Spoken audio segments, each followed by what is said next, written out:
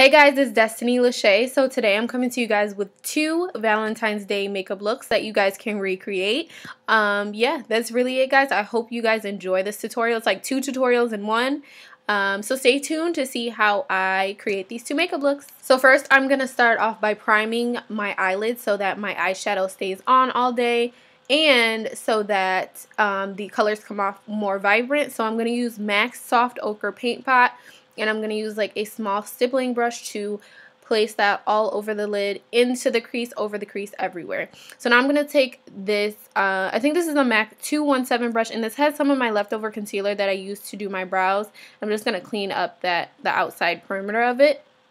Then I'm going to use some Laura Mercier translucent powder just to set the Soft Ochre Paint Pot because it gets really sticky after a while and it's hard to blend. So now I'm going to take my Tarte lip palette and I'm going to take this color here and I'm going to use a eyeshadow brush to place that all over my lid. And it's hard to see with the Soft Ochre Paint Pot, but you can definitely see it and you guys will see in a second. So yep, just packing that all over the lid. Now we're going to go in with this color called Caramel. And this is going to be our transition color. This is the Anastasia Beverly Hills eyeshadow, and I'm going to put that basically above my crease and below my eyebrow highlight and just blend it out. So now I'm going to take Morocco by ABH and I'm going to place that right underneath Caramel and literally just kind of placing a line right underneath Caramel. I'm not even putting it in the outer V, just like a line right beneath the other color. And then I'm just going to blend it out with that same brush. Just make sure the colors blend pretty well. And basically, I pick up a lot of blending brushes. Like, most of them are MAC or Morphe. So, yeah. And I just blend that out. So, I'm taking this fluffier brush and blending it out. So, yep, still blending. I think this is a Morphe 511 brush. And I'm just blending out the colors together. And making sure that harsh lines are gone. That's really it. Just blending it out. So now that that look is done for the eyeshadow, we're going to move on to the eyeliner. I'm not doing a wing liner today. I wanted it to be pretty simple. So I'm going to use my e.l.f. Cream eyeliner in a flat brush to go right in, not my waterline, but my lash line and kind of smoke out the cream liner a little bit. I'm going to put some black eyeshadow over it. This is Noor by ABH as well. I'm just going to smoke out that cream liner. It doesn't have to be perfect at all. Mine is not. It's just so that you have more definition in your eyes.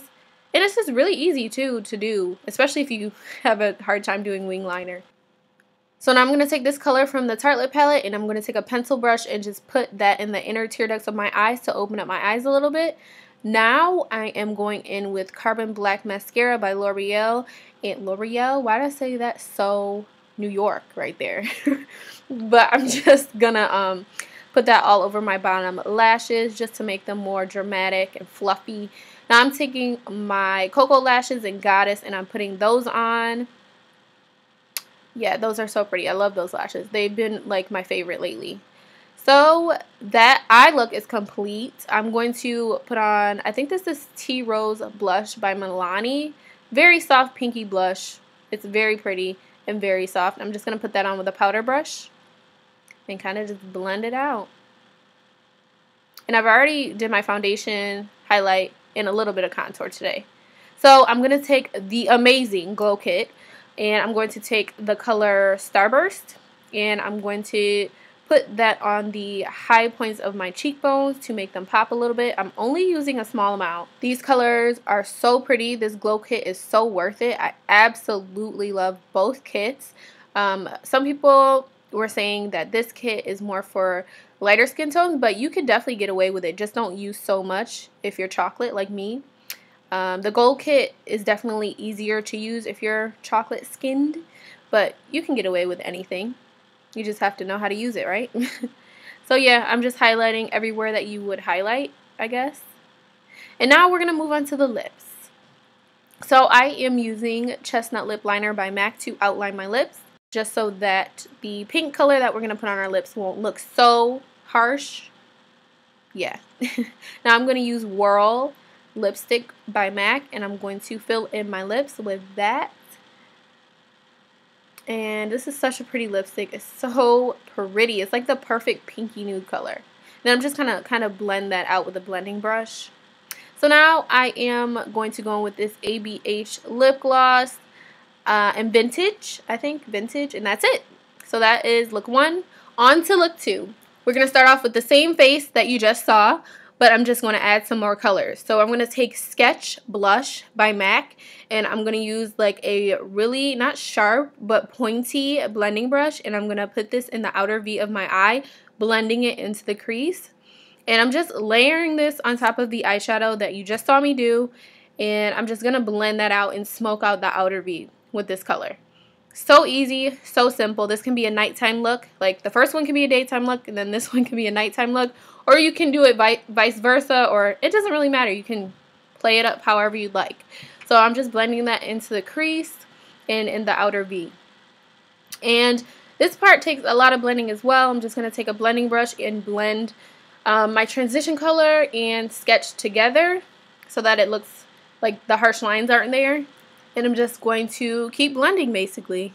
So on both sides, you just want to keep blending the colors together on the outer V. Don't blend too far.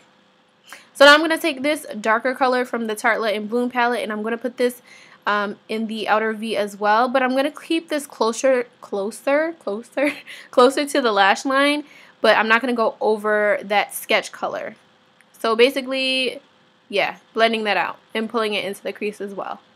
Now I'm going to take a fluffier brush and blend the colors together just so that it looks pretty seamless. Now I'm going to take this gold color from the Tartelette and Bloom palette as well, and I'm going to put this all over my lid area, not going above that sketch color again. And I'm just going to kind of blend that out too. So now I'm going to take this Eye Kohl by MAC, and I'm going to fill in my waterline with this. Since this is a darker look, I'm going to add some eyeliner.